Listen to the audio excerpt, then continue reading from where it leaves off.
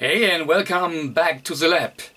And today here on the bench we have ICOM IC-7610. And this radio is suffering from a faulty key input. So we have two, one at the front and one at the back. So in front that is the electronic keyer system for a pedal, and then we have a straight one which is on the back side, and the key port on the back side has a problem, so it simply doesn't work. So let's see what we can do. Okay, and here's our IC-7610, and testing, you know, a keyer input is quite easy, even if you do not have a pedal or a normal keyer, whatever. So you simply put, you know, a jack here in, and then now we have here, of course, the electronic keyer system, so normally for a pedal. And well, it's quite easy, so let me zoom in here a little bit. So you really can go here to the contacts, and you hear, so that are the dots, right, and here that are the dashes, right? So, and of course we can increase here the speed. So as more professional you are on CW, you know, as faster you can run the system. However, what we see here, that our input here, so the electronic key input for the pedal is fine. So, and of course, not of course, but this radio has a second key port, if you like, so that is on the back, and let's check out that one. Okay, so that is the back side, nothing special. And when I zoom in here a little bit, so you see here is our second key port, and let's do exactly the same. So for a test we have our jack insert here, and well, so this here is no electronic key, so that means normally we should hear at least on one of these ports a tone, right? But we don't. It is entirely silent. And now you could think, okay, you have to activate it in the menu. No, that is a straight key input, so it should work directly, but it does not.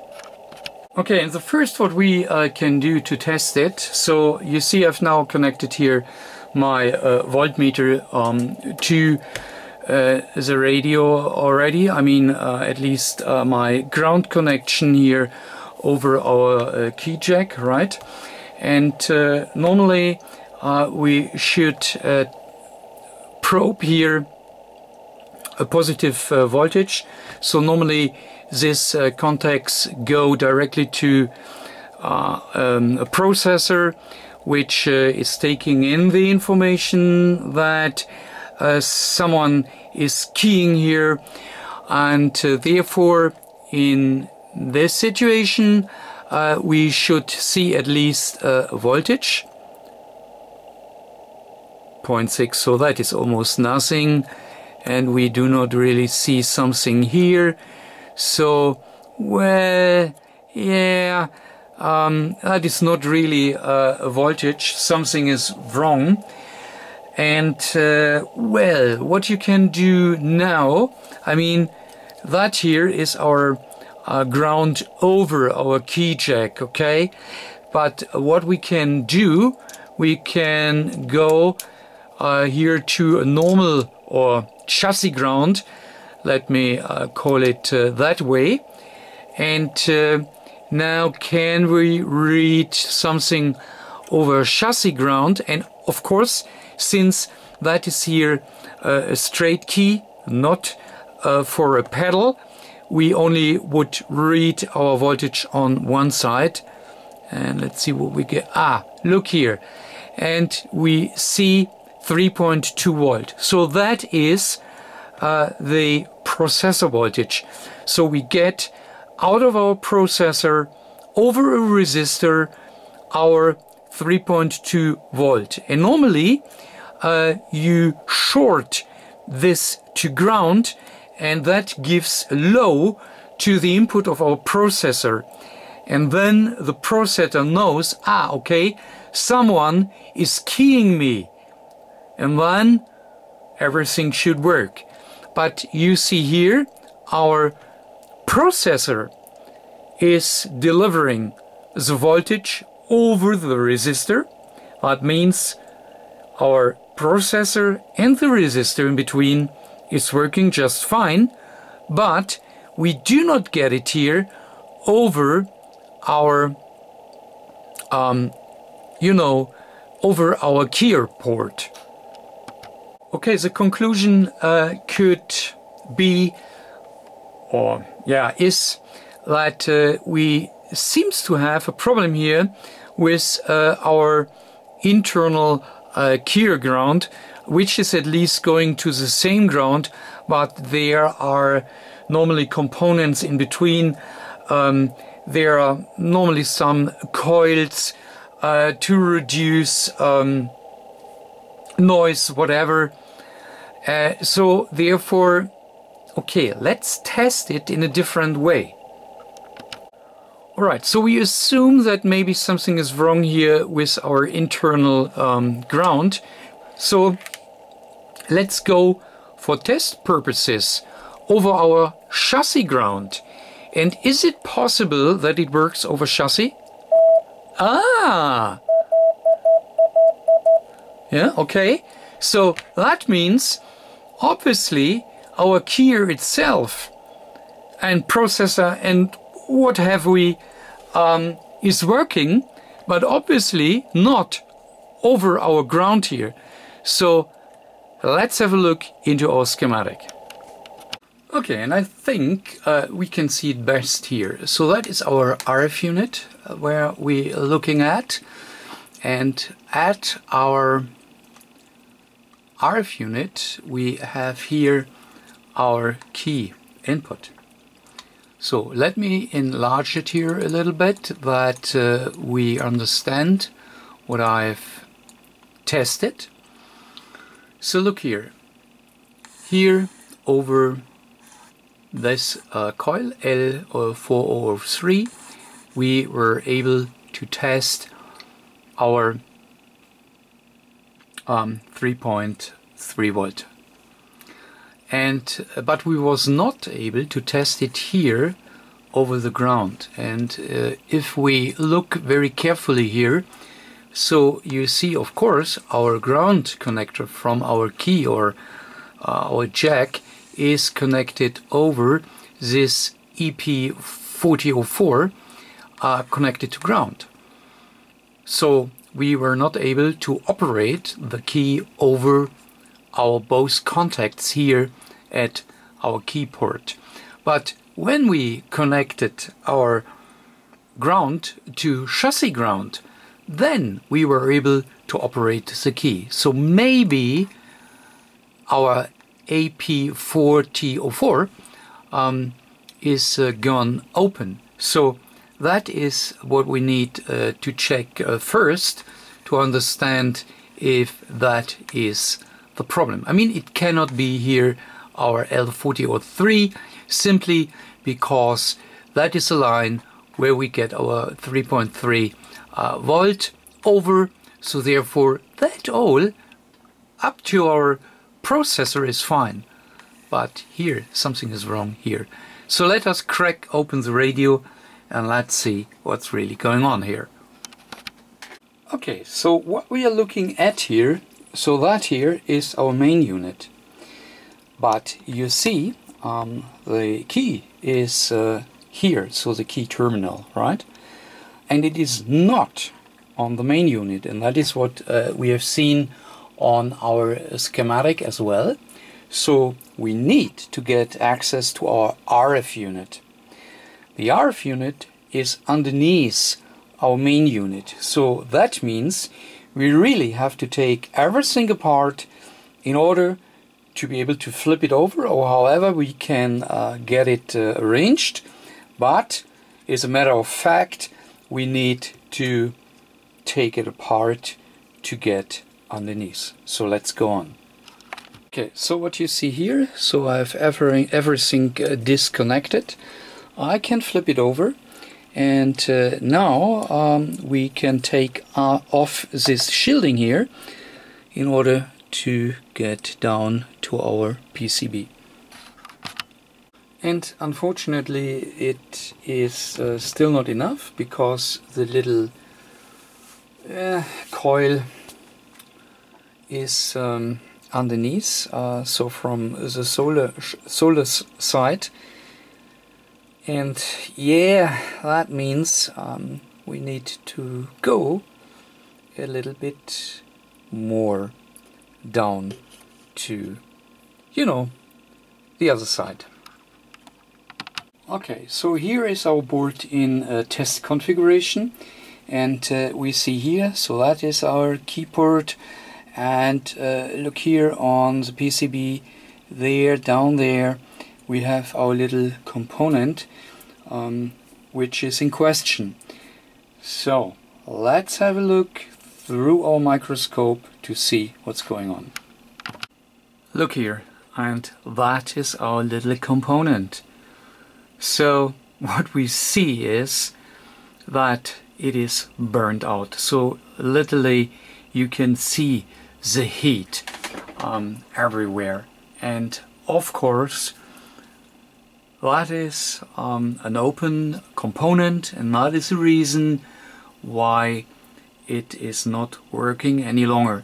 So we need to replace our little coil or ferrite, whatever, and then it will work again.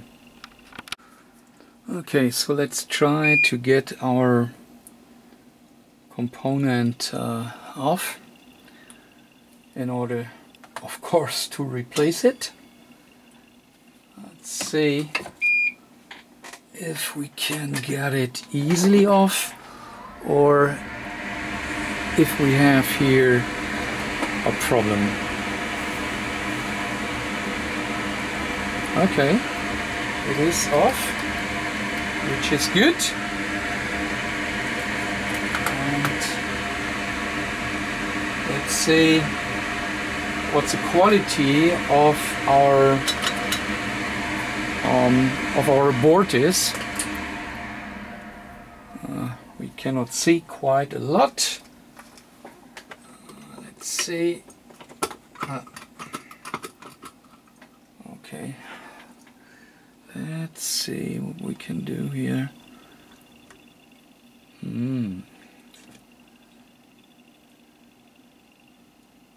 You see that it has burned underneath as well. I mean, there's a little bit glue because all these components get glued in, but other than that, yeah. Okay, so let me clean it and let's prepare to put a new component in. Okay, as you can see, our new part is in. It is still a little bit wet, but it is working. So I've already tested continuity, which is fine. So from that point we can put our circuit together and then we can test. Okay, so our RF board is back in, and important step or important test is now that we go here from let me see that you can see it a little bit better here from, I mean, continuity, right?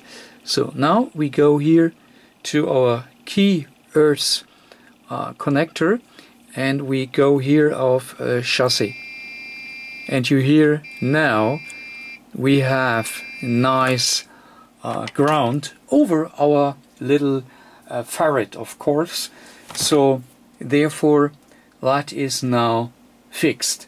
Now we need to put everything together to test it finally when we can take our radio back in service. As you can see, our main board is back in, so everything is fine, and we are almost ready for testing. Okay, so we are ready for testing. First, let me switch the radio on. Where is the right key? Let me check. Must be that one. And yeah, okay. Okie-do. Yeah, so you hear a little bit static. That is good. Now let me go a little bit deeper here, so that we have access to our port. And of course, what we're gonna test first is, do we get now our 3.3 volt here over this port, and I can already see it. Look there. So now our 3.2, 3.3 volt are present as expected here, as it should be. So that means normally now our keyer should work. So let's test that. We do exactly the same. We go now here over our ground port, and now let's see. Ha! Wow! Wow! It is back working. Very nice. So, I mean, we do not know why it happens. I think it is a kind of operator error, whatever you want to call it. So, in a degree, there must have been voltage here over this port. I don't know what really happened, but I mean, this little ferret must have a reason why it burned out. So, well, we never know. But what we can see so far is that even such a little component for, let me say, 10 cent or what, I don't know. So that produces a really huge work. So you have seen what we have had to take apart, and that really took time. So you see, even if the part is cheap, the whole repair is not. Anyways, thanks for watching. Hope you learned something, and catch you next time. Bye.